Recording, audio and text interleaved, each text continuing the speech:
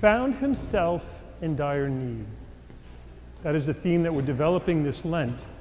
I think it's a theme that lends us to being able to each week pointing to the pillars of spirituality, those important things that will help you and me to grow in holiness, to change our ways and to grow closer to Christ. He found himself in dire need. It comes from the fourth Sunday's gospel where we're talking about the prodigal son, that moment when the prodigal son realizes that his life has just fallen apart around him and that the only way for him to survive is to go back to the Father. Last week, if you recall, Jesus was out in the desert and he himself, although it doesn't use those words, found himself in dire need. 40 days without food. He had to be experiencing a real hunger, and the devil tried to trick him. Now there's a real contrast between these two figures because the son, the prodigal son, he sees no other way. The only way is that I'm just going to have to take hat in hand and go home to Dad and hold, and just tell him that I was wrong, and that's the only way I'm going to get any food. Jesus, on the other hand, he's tempted by the devil. He's even offered the possibility of satisfying himself, but rejects it. Jesus went into the desert to pray and was praying and communicating with God that whole time. And so by the end of those 40 days, he wasn't weakened by it. He was strengthened by his fasting. He was strengthened by his prayer. He had that capacity, that ability to even stand up to the trickery of the devil. Our first pillar being fasting, that first pillar of prayer, those two working together to help us grow and to give us that strength and that conviction to know that God is with us and that even when the devil tries to trick us, he can't. All we have to do is invoke Jesus. Now today we get to this interesting story. The story of the Transfiguration. Second Sunday of Lent, we always hear one of the versions of this story. Peter, James, and John see Jesus transfigured before them. I talk to a lot of people, and I hear the same thing over and over again. If I had just been there, if I had just been up on that mountaintop, and I had this experience of the Transfiguration before me, of seeing the prophets and seeing Jesus like that, that would have done it for me. That would have done it. I would never doubt again. I'd never sin again. I'd be a perfect individual because that's all I need is that miracle. All I need is that transfiguration. That would do it for me, right? Look at Peter, James, and John. Didn't do it for them. Especially good old St. Peter, who was very good at sticking his foot in his mouth.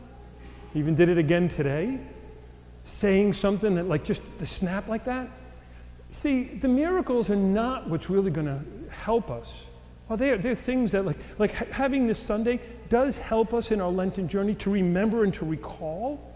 We're people on a journey. We're not really destined to stay here. We're destined to be up on that mountain. We're destined for the kingdom of God. And this is just that reminder to you and to me how important it is for us to stay faithful. I know you would love to experience a transfiguration. I know you would love to see that. But it's probably not going to happen for you, so don't wait for that. However, we do have something that does happen that I believe is just as beautiful and just as powerful. Happens on this altar in a few minutes. The transubstantiation. This, my dear brothers and sisters, is the abiding presence of our Lord and Savior to us. That same Lord and Savior that was transfigured is also here to transfigure us, to change us.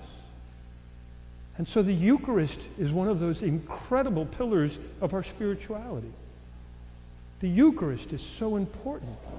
And it's not just in the receiving and the worthy receiving of the Eucharist, but also coming before the Lord.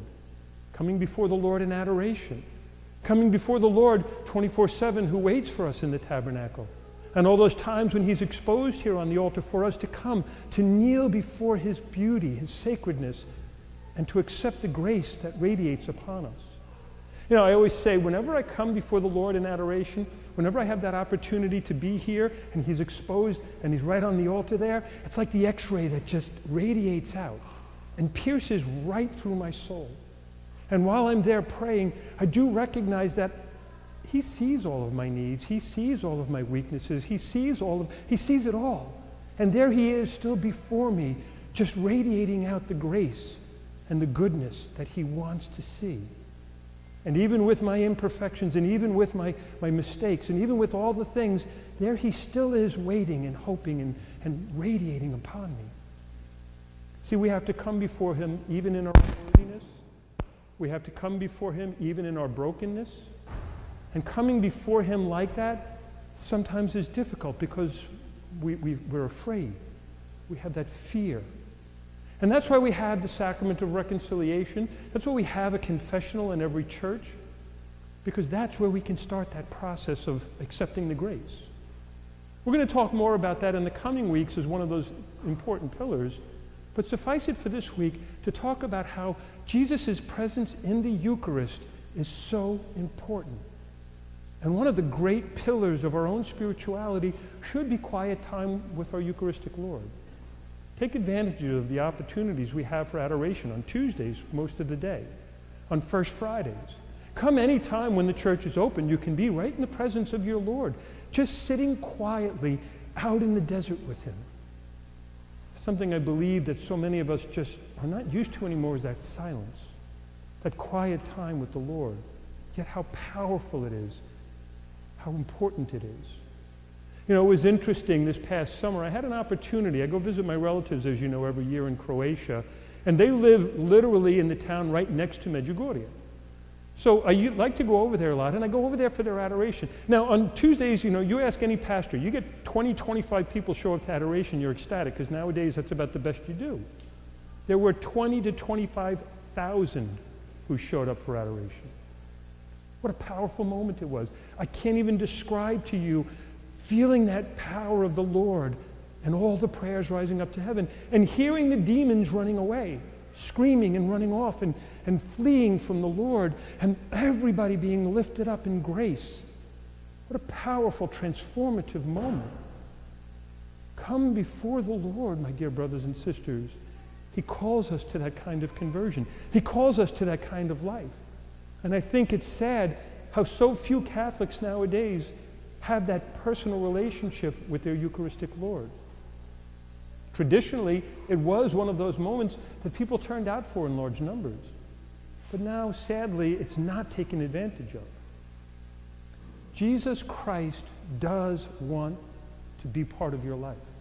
He does want to embrace you. When we come before him, he now has that opportunity to speak to our hearts, to lift us up, to set us on the right path, to put us on that journey. I think one of the important things that we really don't do well anymore is having those conversations where we ask ultimate questions. You know, the ultimate questions: why do I exist? What is it all about? What happens after death? Those important questions that seem to have just kind of slipped into non-existence for whatever reason. I think we need to start having that conversation more often in our families and in our homes, over our dinner table, or maybe bring it to your place of work, or bring it to other places, and get the conversation going again. Because I think it's important that we recognize that there is God, that there is the one God, and that we serve that God. Otherwise, what ends up happening is exactly the problem that St. Paul is dealing with the people in Philippi. These are people who have drifted. They've been caught up in their own lives, in their worldly existence. And as he said, your stomach has become your God. And I know that resonates with me, because there's a lot of times when my stomach becomes my God, dictating exactly what I'm going to do. You know, when you're walking by on a Friday of abstinence and you can smell the cooking from across the street, and you're like, oh. That, my dear brothers and sisters, is why St. Paul is saying we must be greater than that. That's why fasting, as we talked about, is so important. That's why prayer is so important, because it demonstrates to us that we are greater than even our physical needs. We have power even over our physical needs, and we're able and capable of offering that suffering back to our Eucharistic Lord.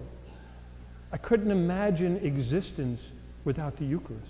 I couldn't imagine a world where the Eucharist wasn't a significant part. Today especially, my dear brothers and sisters, consider that time that you can spend with your Eucharistic Lord and enjoy it. Find joy in it. In our Lenten journey, it's not all about just giving up. It's also about moving into and doing more.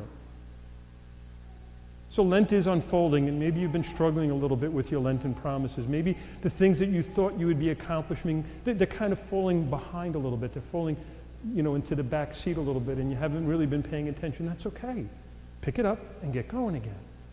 Start doing it. Consider doing things around here. Coming to the Live Christ, Share Christ, or coming to a Bible study. Sign up for Formed if you haven't. There's a great series by Dr. Gray called Into the Desert. Could it be a better title for a thing that you could look at during Lent? They're offering daily Lenten reflections on Formed. Sign up for it. It's a great thing to add to your day's routine, to just stop and listen to these short little reflections. Maybe consider the Stations of the Cross on Friday night. Maybe come to pray with Father Benedict. But adding these things also bring us closer to the Lord. And the best way to grow closer to the Lord is through adoration of the Eucharist and praying with the body that he has given us, the church. So my dear brothers and sisters, in Lent, we might find ourselves in dire need. We ourselves might recognize how much our souls are yearning and pining, how much we need him. And we can go to him. And just like what we're going to hear when the Son goes to the Father's going to welcome us with joy. He's not going to be wagging a finger, and he's not going to come down on us. Come to the Lord and let him satisfy your needs. Let him be the one.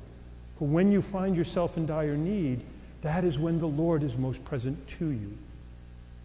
Today, make that commitment to spending a little more time with Christ, to spending that quiet time with him, of asking those questions, what's most important? What is the ultimate reason for our existence?